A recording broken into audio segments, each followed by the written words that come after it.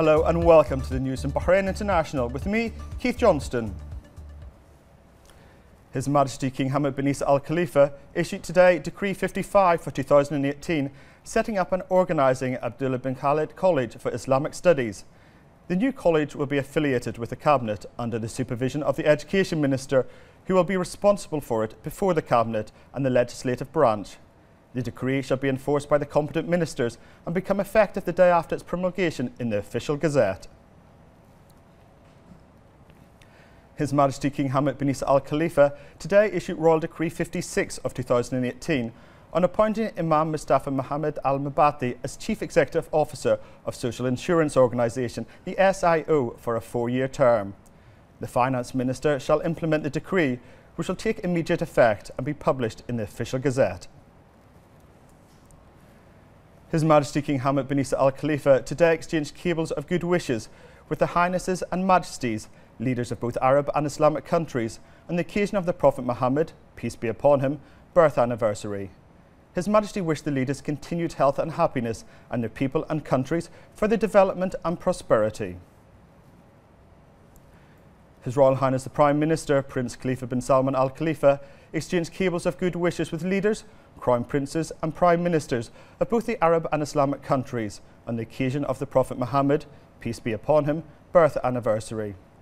His Royal Highness the Prime Minister wished the leaders continued health and happiness and the people and countries for their development and prosperity.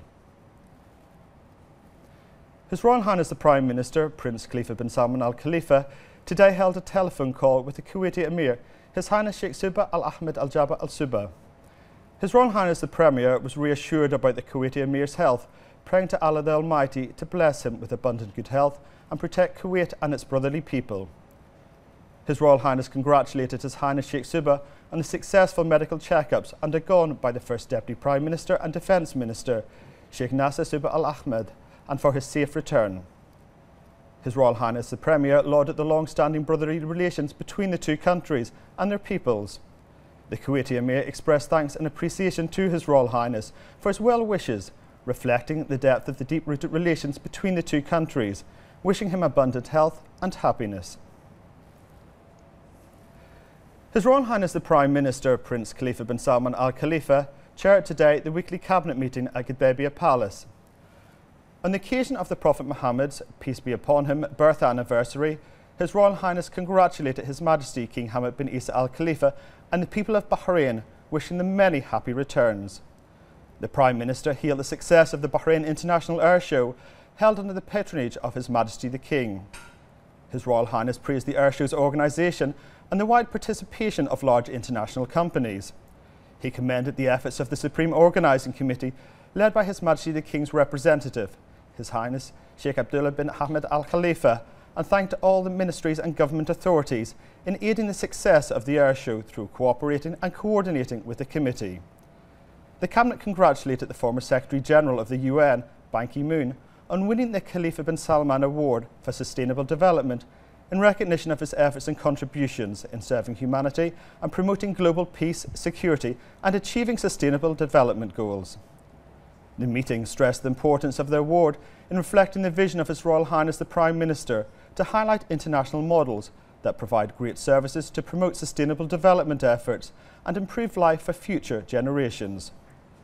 The Cabinet noted the importance of the GCC Health Insurance Conference and Exhibition held under the patronage of His Royal Highness the Prime Minister in the Kingdom, with the participation of the Gulf and international personalities. The meeting also noted the importance of the scientific and technical papers and the conference's sessions and recommendations in building regional and international partnerships and enhancing the sustainability of health services. On the occasion of the municipal and parliamentary elections, the Cabinet wished all the candidates and voters success. The Cabinet welcomed the statement of the Kingdom of Saudi Arabia's public prosecution regarding the killing of Saudi citizen Jamal Khashoggi. They affirmed that the statement reflects Saudi Arabia's commitment and keenness under the leadership of the custodian of the two holy mosques, King Salman bin Abdulaziz Al Saud, to establish justice and enforce the law with integrity, as well as independence of the judiciary. They added that the statement was put this issue within the criminal framework and foiled the attempts to politicise and carry out suspicious campaigns against the kingdom, which the Kingdom of Bahrain rejects.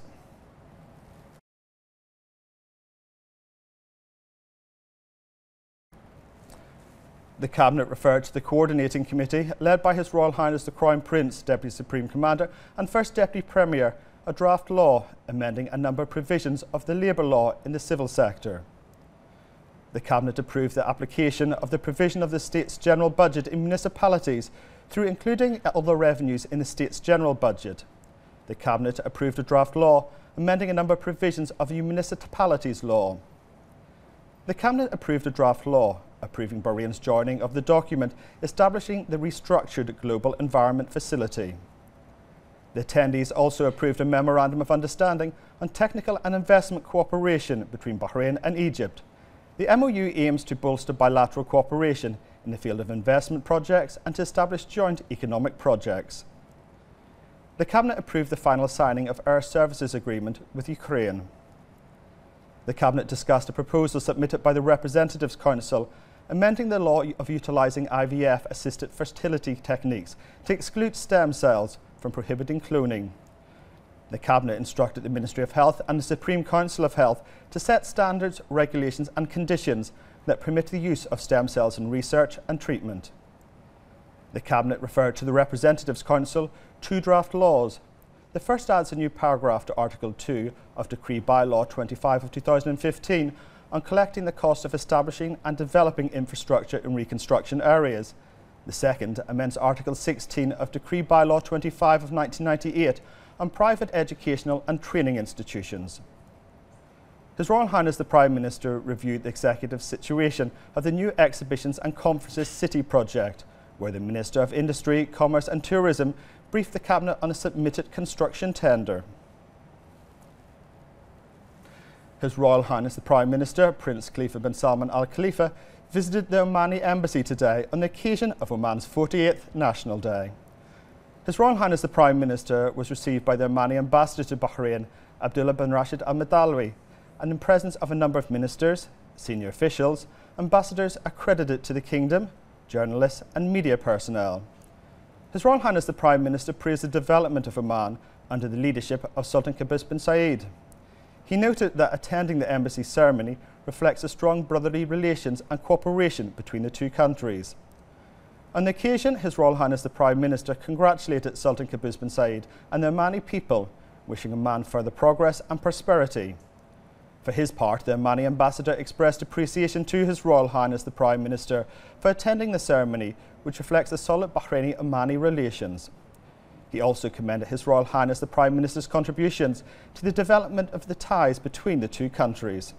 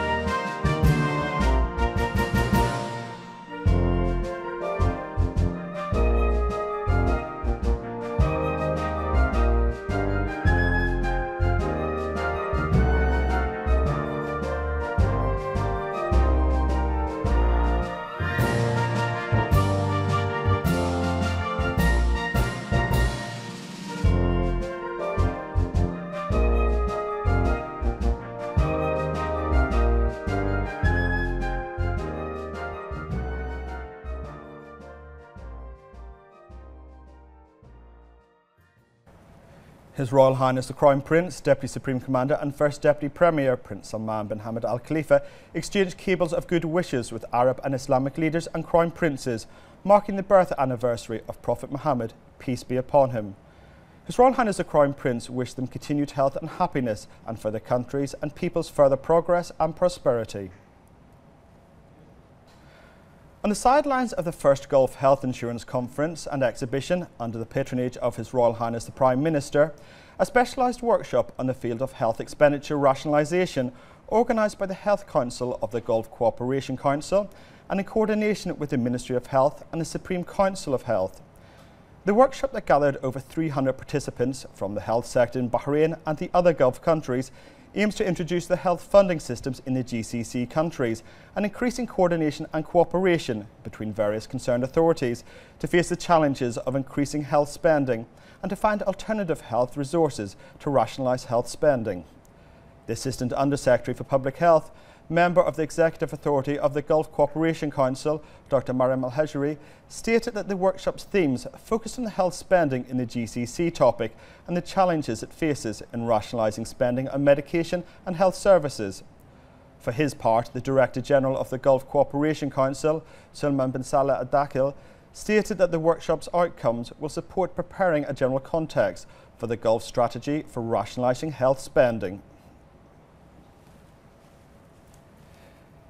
The Kingdom of Bahrain hails the speech of the custodian of the two holy mosques, King Salman bin Abdulaziz Al Saud, during the opening of the third year of the 7th session of the Shura Council of the Kingdom of Saudi Arabia, which highlighted the solid principles and values of the kingdom. Bahrain affirms that the Kingdom of Saudi Arabia is a model for the establishment of justice, equality, equity and comprehensive development at the national, regional and international levels. It also notes the Kingdom of Saudi Arabia's commitment to support brotherly and friendly countries in overcoming all crises. Bahrain, under the leadership of His Majesty King Hamad bin Isa Al Khalifa, reaffirms its solidarity with the Kingdom of Saudi Arabia and its support to all Saudi efforts that aim in establishing regional and international security and stability. Bahrain also reiterates its sincere appreciation for the noble contributions and initiatives that the Kingdom of Saudi Arabia has taken throughout its history. It also praises the pivotal Saudi role in ensuring security and stability, consolidating peace in the region and the whole world. Chairman of the Board of Trustees of the King Hamad Global Centre for Interfaith Dialogue and Peaceful Coexistence, Sheikh Khalid bin Khalifa Al Khalifa, and the President of This Is Bahrain, Betsy Matheson, visited a number of religious, scientific and cultural organisations in Paris, France, where many of the religious officials expressed pleasure at His Majesty the King's initiative. I'm very, very happy and very honoured to be visited by these friends from Bahrain. It's the first time I'm going to meet Sheikh Khaled, but Betsy, I know her well from a visit I had in Bahrain about 3 years ago, and it's a visit which I still remember vividly. One of the highlights, of course, of the visit was spending some time with the king, and we had extremely profound discussions. It wasn't just the usual thing where when you meet a sovereign, you exchange usually, I would say, some banalities. There, on the contrary, we were straight into really things which were, I think, very important to him and also important to me, both on our approach to human relations and interfaith relations. It's always been something on which I have worked for peace. I spent a lot of time trying to push forward the peace between Palestinians and Israelis. It was for many years I was absolutely centered my efforts on that. I'm very glad to receive your delegation, very happy to discover what you're doing in the Kingdom of Bahrain for the dialogue between religions. And in this house we call le Collège des Bernardins, It's a very old house, 700 years old, and during all this time, with some stops, people worked, study the theological objects, and they try today to make this house a very open-minded house for dialogue between all cultures and all religions.